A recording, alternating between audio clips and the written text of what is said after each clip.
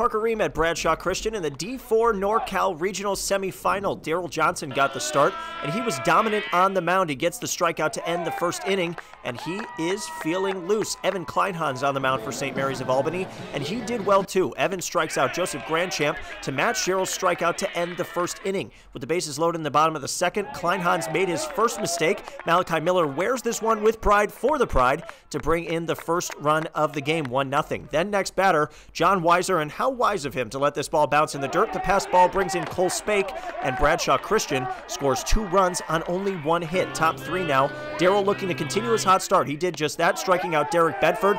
And let me tell you, this kid is not lacking in confidence. Bottom 4 now. Both teams trying to keep the bats at bay. Plays like this one from Elijah James will do just that. Nice catch from his knees in the outfield.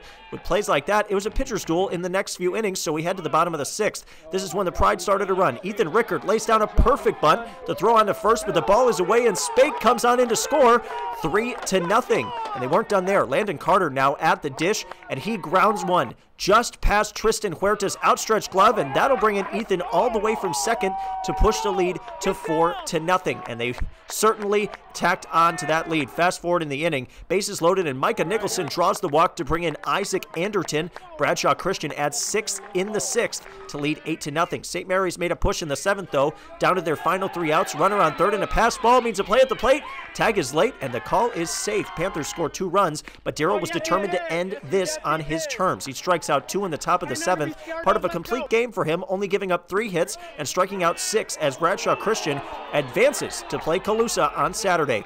Darryl says this group of boys is special. We just have a lot of chemistry. We're very charismatic with each other. We have a lot of, we're the really tight squad. These are my boys back here. I love these boys. Let's go!